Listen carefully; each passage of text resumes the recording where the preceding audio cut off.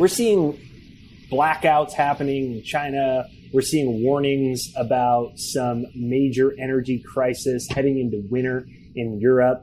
We've seen a lot of this happening in California off and on. Myself and my guest today are actually both long time. I'm not a resident anymore, but we spent a lot of time in California and we saw this process unfolding itself. And we're here to discuss what this energy crisis means for you, what it means for your freedom, your future, your money, how to prepare, right? Because this is all part of this larger paradigm shift. Some people call it the reset. And my friend Mark Moss is here to discuss this subject. One of the best people to break everything that's down that's happening, but then not just leave it like that. Then we go to the next step of what you can do about it and what's really going on. And pretty excited about it. Mark's got a live event coming up soon, actually in Florida, where he's going to break all of this down, exactly how to prepare yourself. So if you're looking for an awesome group of like minds and an awesome live event, it's coming up here very soon, and the link is right there down below. Make sure you hit the like button on this video. Give us a comment right there down below. Shout out to our sponsor, which is Vizsla Silver, one of our favorite silver and gold mining stocks, up huge so far this year, or should I say huge. And so, yeah, thanks so much, Jake. Always fun to be back on with you. So you were saying to me before, and I recall the videos, one of your big viral videos on your YouTube channel, which was warning the California energy crisis is basically coming for everyone. And this was quite a while ago when you make this, but now we're seeing those dominoes unfolding themselves. So tell us what's so I going made on. that video. What's funny is it was September of last year. And I was actually down in Mexico. I like to go down way down south in Mexico surfing. And I was in the town with one paved road. Everything else is just dirt roads. And there was no problems with power. But back home, at the time I was living in California, they were having blackouts all over the place. And so I came home and I made that video talking about what's happening in California, warning it's coming for the rest of the country and the world. And the reason why I was able to predict that isn't because I have a crystal ball, which I wish I did. It's because, as I made the case in that video, it's being done by policy. It's the policy that's causing that to happen. I talk about finance. I know you talk about finance on this channel.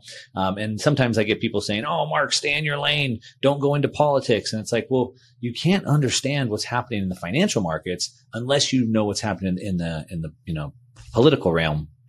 And so in California, they were basically making policy to shut down all the fossil fuels. California's kind of trying to be the example for the United States, and maybe even for the world. And so they were shutting down fossil fuels, so shutting down natural gas plants, shutting down coal plants. They shut down 2 out of 3 nuclear reactors. And the goal, their most aggressive goal, is to move to renewable energy.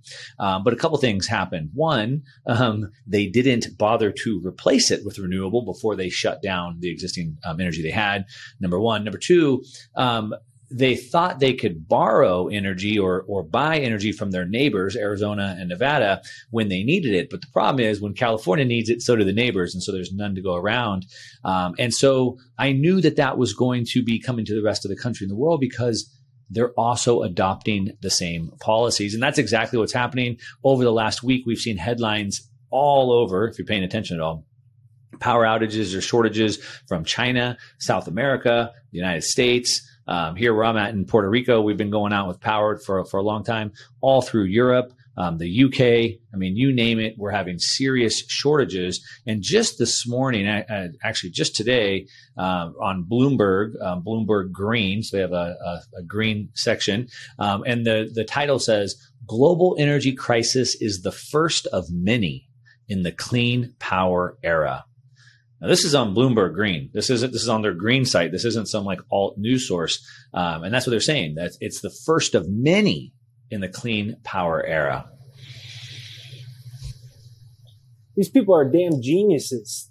I thought they were maybe pretty soon here, they'll be running out of like a hamster farm to power California or something like that. And what's crazy is you were talking about it for a while, and if we really connect the dots, the writing's been there on the wall. But what is hard to fathom that we're beginning to see now is the real ramifications of it. I mean, this is actually could very well be a humanitarian issue. I mean, that's not even to mention just the vulnerability of the grids themselves to a quote unquote terrorist attack or anything like that. And so break down the significance of this really when we're seeing China having these outages. We're seeing the calls for Europe this winter. We've had that in California. And Lebanon, the whole place doesn't have power. And I was looking at that. I'm like, is that a testing ground for what's going to happen everywhere? I mean, where's this go and what's the significance? Well, the significance is massive. And I think most people don't really understand just how significant it will be. And that's because everything is tied together now. And so, for example, yesterday, I think it was CNN put out an article saying that warning grocery stores were going to be empty or have much less selection. And so they're warning that grocery stores aren't going to be able to carry near the amount of goods that they had before because of the supply chains backing up. Well, how does that back up? So, for example, jumping back over to Europe, they're having a massive, massive shortage of natural gas. All right. So natural gas, sure, we need that. I mean, we're going in Europe's going into the winter. And so people will be freezing, maybe even freezing to death if they don't have natural gas to heat their homes. Okay. So there's definitely going to be people so freezing. That's a humanitarian crisis for sure, but that's like a first order, right? But what about the second, third order? Well, what else is natural gas used for? Well, natural gas is also used for the electricity companies to make electricity. So when they don't have natural gas, they can't make as much electricity. So when we start running out of natural gas, we've seen in Europe prices have gone up over 800%. So the electricity companies now don't have enough natural gas. The natural gas they can get is so expensive that they can't stay in business. And through the UK, what's funny is a few weeks ago, maybe not funny, but the UN is preparing for this big meeting on climate. And they had this pre-meeting a few weeks ago. And Boris Johnson from the UK said that, quote, we want to be the leader. We want to be the leader. So let's see what they're leading in. So the UK specifically sits on massive natural gas reserves. Massive. But, they don't want to get it out of the ground because of, the climate. So they're not getting their natural gas out of the ground. In the meantime, they thought, just like California, we'll just get our energy from France. But guess what? France didn't have anything to give them. And so they ran out. Also, they thought they could depend on intermittent power. So wind and solar, that's intermittent because it's not always sunny and it doesn't always blow. They're also called unreliables. And so this year was a particularly low wind year. Who would have thought? And so they didn't generate enough electricity. And then the other problem is, like I said, they can't get the natural gas. They don't want to get it out of the ground. They couldn't buy it. The prices have gone up too much. They've had over a dozen power companies go out of business. So that sounds pretty bad. 1.5 million customers are affected. But then what else does natural gas do? Well, natural gas is used for fertilizer to make it. Oh, well, what is fertilizer used for? Oh, to grow food. That sounds like a problem. So now we don't have natural gas. We don't have fertilizer. We don't have food. What else? Well, natural gas also creates CO2, not for the emissions, but CO2 that's used to process food, package food. Oh, that sounds like a problem. Also, it's for processing meat to kill pigs and cows. So we don't have any of that. That's a problem. And so you can start to see how quickly this all starts backing up. And so that's when you start seeing that supply chains, grocery store shelves will be limited because of this, because we don't have the natural gas. We don't have the electricity. We can't make the food. We can't process the food. We don't have the energy to even drive the food to the stores anymore. And that's just part of the problem. Then we have, we'll stay on energy for now. Then we can get into labor shortages that are even going to be bigger. But that's just one set of the problems. We have the gas in the ground. They don't want to get it out. They've also shut down all the coal plants. But don't worry, they can get natural gas from Russia. So now all of Europe is now dependent on Russia for natural gas. But in Asia, it's the same problem, but it's different. So all through China, they're also having massive shortages. But the problem there is a little bit different. So there, they don't have enough coal plants to go around. And they thought they could rely on also intermittent power, this time from hydropower, but they had like a drought year. And so it didn't produce enough electricity. Remember, unreliables, intermittent. And so now they're trying to procure as much resources, as much coal as they can. So they're cornering the market, but they still don't have enough power. So now through China, they're starting to limit the amount of factories, the days they can work, rotating which ones can work at which times, because they don't have enough energy for everybody. So guess what that does? We're already not getting enough products from them, and now they have to limit that. And so we can really quickly start to see how fast this domino starts to fall down. Yeah, right. And you can see how a lot of these things connect into the World Economic Forum and their conversation on the Great Reset, right? Which you've made videos on the Great Reset, including everything from food to farming to energy and money. And you can see how it kind of connects in. There's a problem, there's a reaction, and then there's a solution. I mean, if the foods stay, empty enough, you sent me an article the other day about the new taxes and fees that the Biden administration wants to put on cattle farmers, and a methane tax, how deadly that would be. A methane tax, right? And how deadly that could be. Then you go, well, so what's the solution? Well, it's probably going to be Bill Gates's lab meats that eventually, once they have a global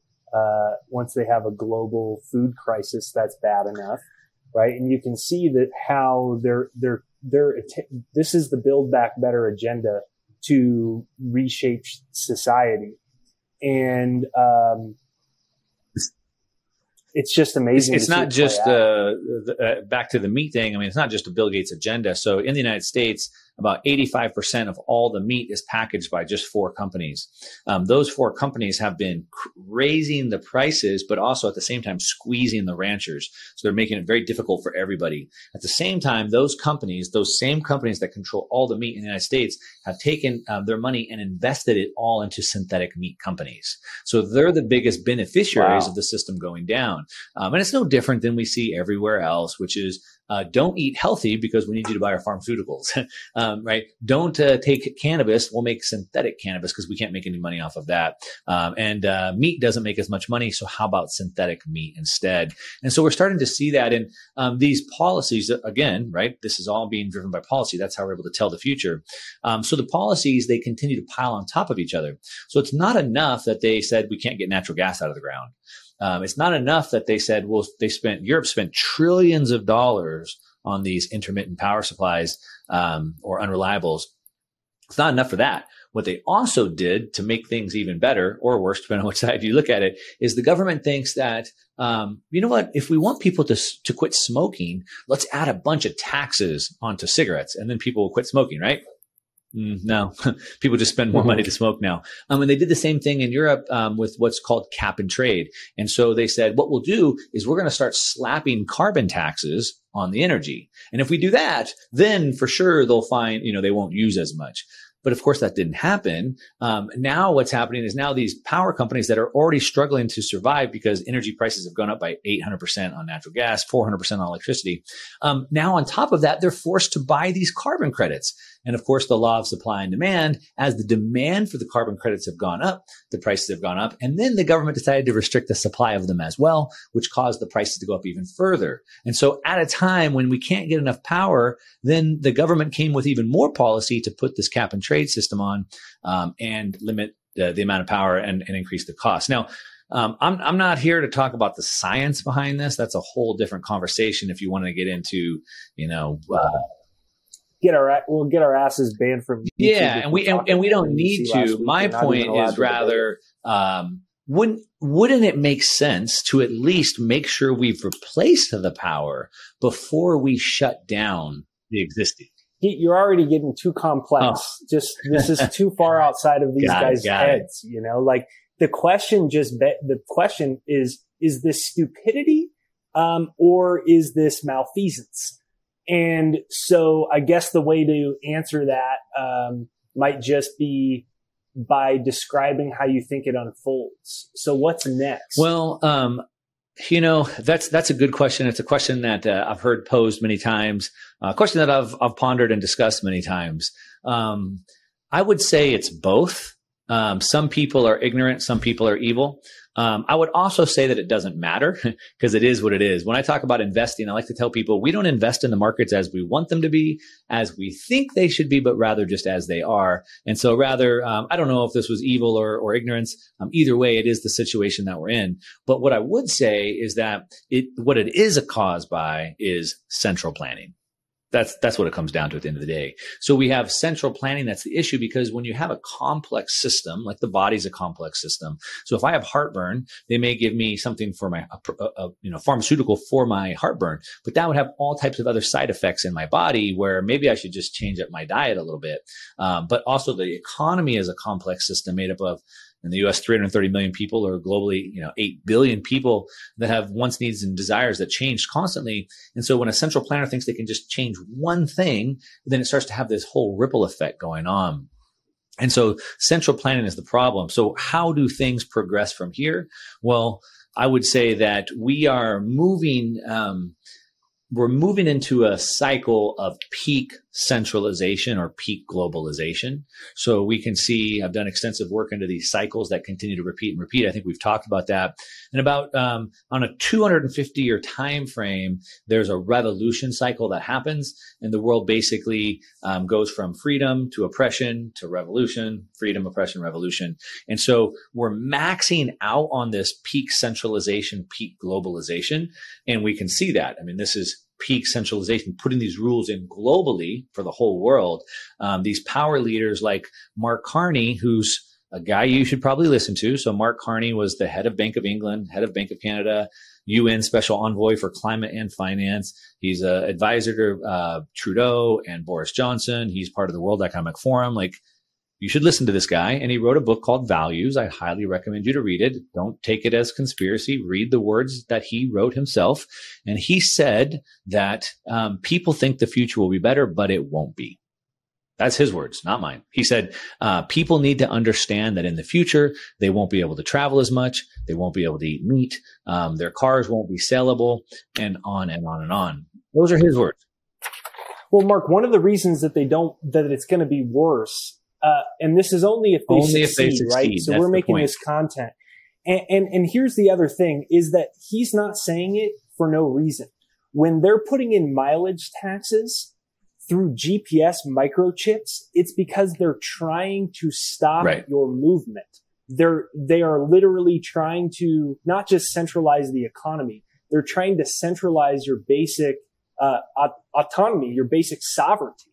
And that's why, these videos are important. That's why going to events like Mark's are important, because people are waking up, and they know people are waking up. That's why they ran that fake whistleblower who's a whistleblower calling for more censorship.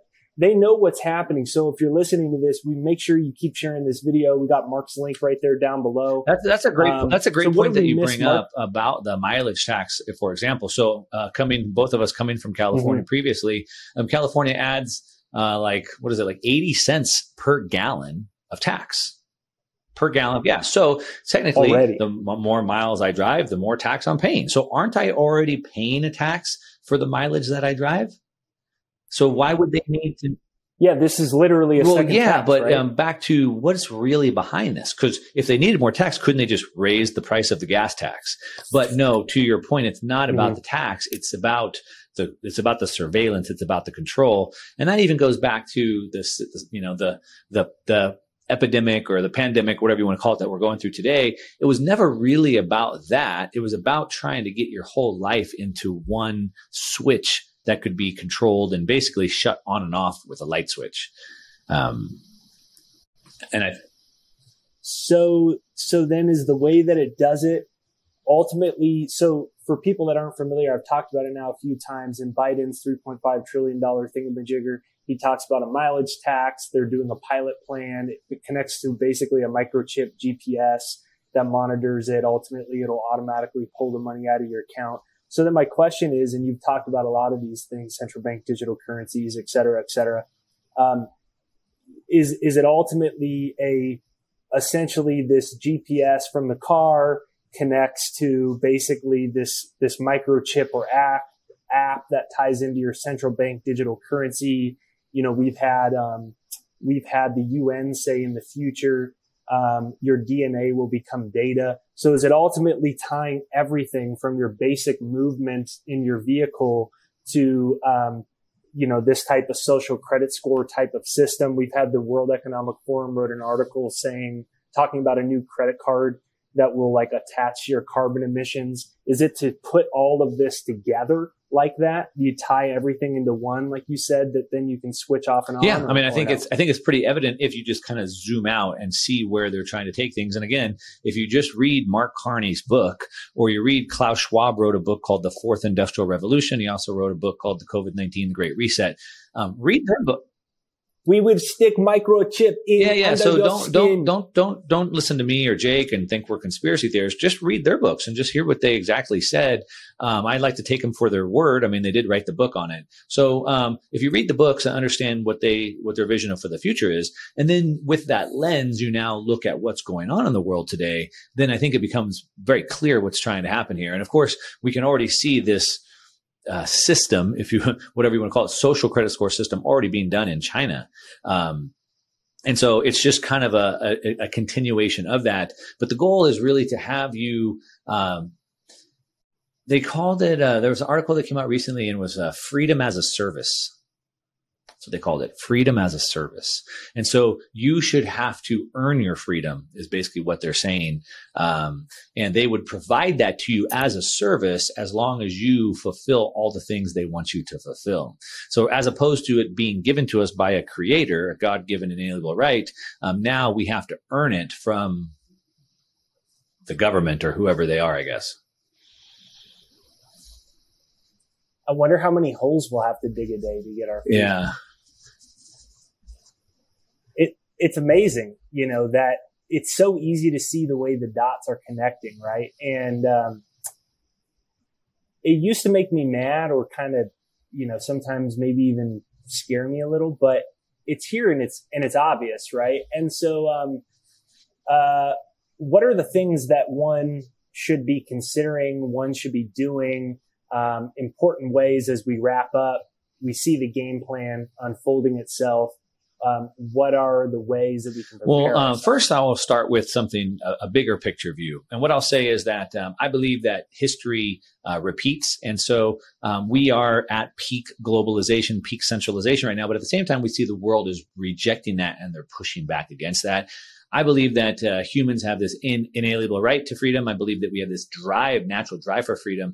And we can see that history just continues to repeat and freedom always wins. And so I do believe that there's great hope and prosperity in the future. So I do have a message of hope, not of doom and gloom.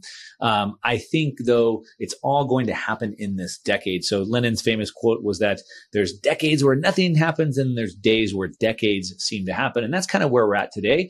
It's pretty evident to anybody paying attention that no one could have ever guessed we'd be here, a year and a half ago, but yet here we are.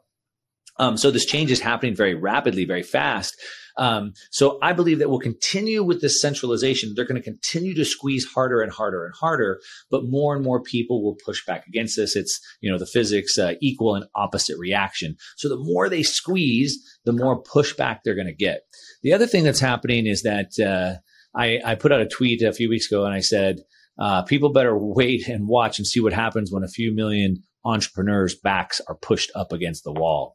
And so we're starting to see massive innovation happening on the technology side that is leaving governments behind in the dust. So what do I mean by that? Well, so for example, the ECB came out 3 or 4 weeks ago and said that like 20 or 30 people had signed on to this bill to ban anonymous crypto wallets. Okay. Good luck with that, because I could literally make $1 million before I finish this interview with you. How are you going to stop that? They can't. And so what happens is it starts making them look irrelevant. It starts making them look incompetent. In the United States, I think 20 senators had signed on to this ban, like 3D printed gun situation. Okay, how do you ban that? Because I can literally know the code in my head.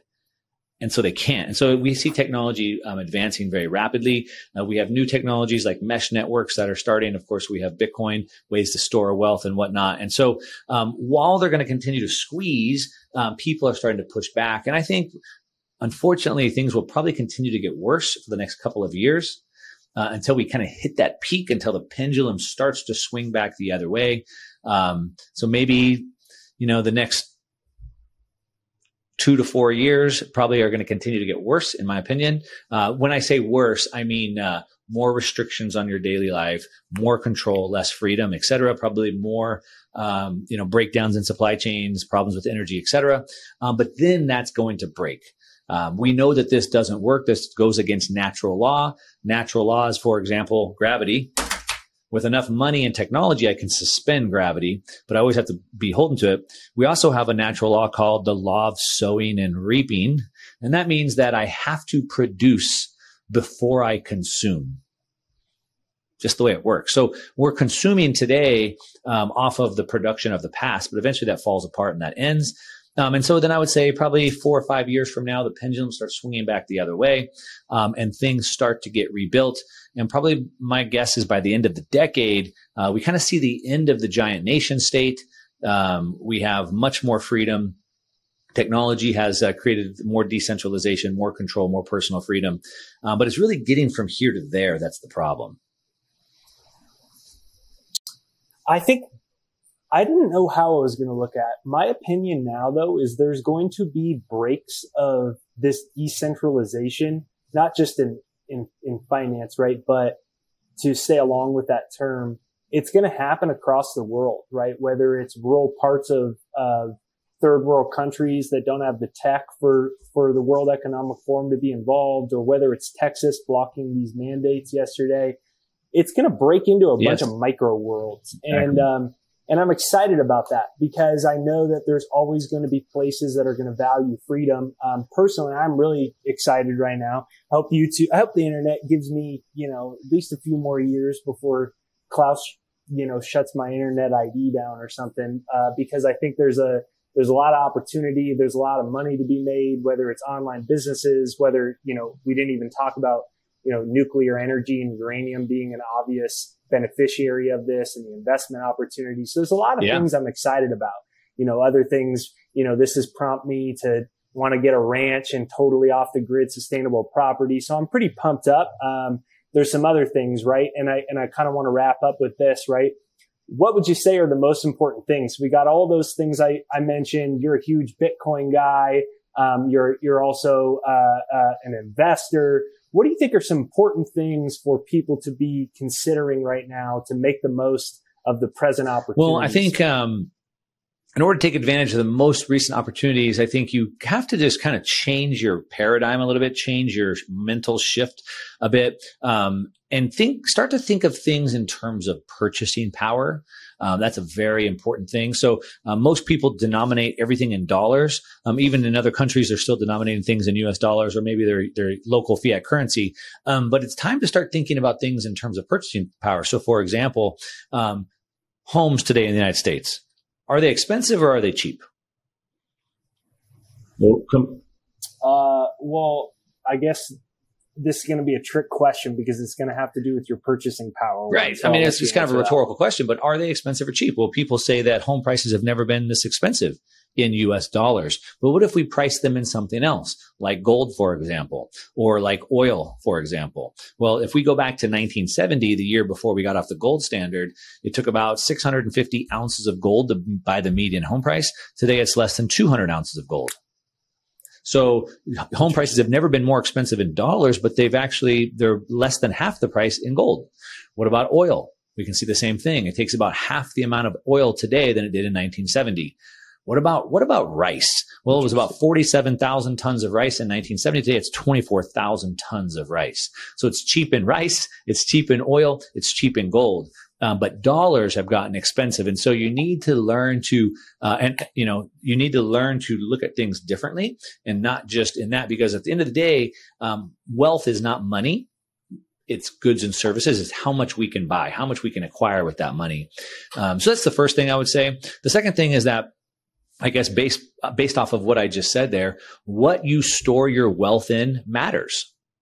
So I told you oil, I told you gold, I told you rice, but what if I stored it in something else like orange juice? Well, or oranges. Well, I lost money, right? And so what you store your wealth in matters. Some wealth goes up faster than others. And so look for hard assets. I like assets. I think, as we see the central banks continue to print unlimited amounts of fake fiat currency, people will continue to buy real hard assets, scarce assets. So I think that's where I like Bitcoin. It can't be inflated away. Things like commodities like uranium, for example, probably going to have massive.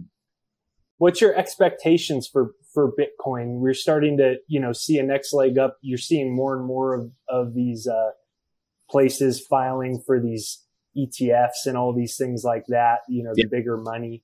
That's something you've excelled at, and we never talk about it enough. So just as we kind of come to an end here in the last couple minutes, I'd love for you to share what's your expectations on it through the end of this year and moving forward. Well, I don't typically like to try to pick expectations or set price predictions in this short of a time period by the end of the year in the next 2 to 3 months, for example. Yeah. I'm typically looking at my investments over multiple years, 5 years. I look at everything kind of in a 5 and 10 year window. If we wanted to look at Bitcoin, so is Bitcoin cheap or is Bitcoin expensive? Well, compared to what? Bitcoin's expensive compared to when it was zero a decade ago, but it's cheap compared to being worth $1 million in 10 years from now. And so you have to kind of look at it like that. Now, how much could Bitcoin be worth? So if you and I were in Silicon Valley a decade ago, people were coming through pitching us on Uber. Uber got turned down by all the big venture capitalists because they'd never heard of it before. Finally, somebody, entertained it. Well, how much do you think Uber is worth? Well, it's worth $100 million. What? How did you get that valuation? That's crazy. Well, the taxi industry is this big, if we can get percentage here. And the limo industry is this big. And the van rideshare industry is this big. And if we can just get 5% of each of those industries, we could be 100 million, right? So that's the way you look at it with new technologies. What are they disrupting and how much value can they pull? So if we did the same thought experiment with Bitcoin, you've heard many times that it's like digital gold. Okay. Well, gold's, I don't know, whatever it is today, 10, 12 trillion dollars. So that's, and Citibank and JP Morgan have both put out guidance saying that they believe that Bitcoin will overtake gold. So, that's a 10x just off that alone. It's also been called like a Swiss bank account in your pocket. So, we saw there was those Pandora papers that came out recently, and we saw all these people that are storing their wealth in offshore bank accounts. But at the same time, they don't have the privacy anymore they used to. We're seeing the US is starting to have reach and starting to seize a lot of those offshore bank accounts. And so Bitcoin is a better way, a Swiss bank account in your pocket. There's about 30 to 40 trillion sitting in offshore bank accounts. Could we get 10% of that? Well, there's another $4 trillion. So now we're looking at a 15x from where it's at today. But what about even bigger than that? So how many people know their dollars are losing value, so they're putting them into the stock market, even though they don't know anything about stocks, or they're putting into real estate, even though they don't want to be a landlord. And so could we take 10% from the stock market and 10% from the real estate market? Okay, there's another 20 or 30 trillion dollars. And what about the bond market? So the bond market, half of sovereign bonds today are negative yielding. They're losing money. So could we take 5% or 10% of that? I mean, now we're at $100 trillion, and I could keep going on. So now if Bitcoin could be 100 trillion, and I'm not saying it will be, but what if it goes up 10x from here? So then is Bitcoin cheap or expensive? And so I think then you start to see it different. So I don't know. Does that give you a little bit of where I think Bitcoin could go? Yeah, no, it's an interesting to watch. Like everything we've been talking about, whether it's energy, whether it's a financial system, whether it's these CBDCs, they've all happened and then some. And, the ultimate is the fiat system. And if they keep saying $3.5 trillion equals zero, I mean, that is a level of psychopath. There's something, you have to be so there's something bigger going on though. To say that. There's something bigger going on though that I'd like to just kind of, we'll talk about just briefly, is that, so Bitcoin is, what happens with new technology, when we had electricity, when electricity was invented, it was kind of like a digital candle. Okay, but what do we need that for? Candles have been fine for 5,000 years, right? What do we need that for? But of course, electricity became so much more. So whenever we have a new technology, we try to put it into something that we can understand. It's kind of like this. And so Bitcoin, it's kind of like digital cash. Yes. It's also kind of like digital gold. Okay, sure.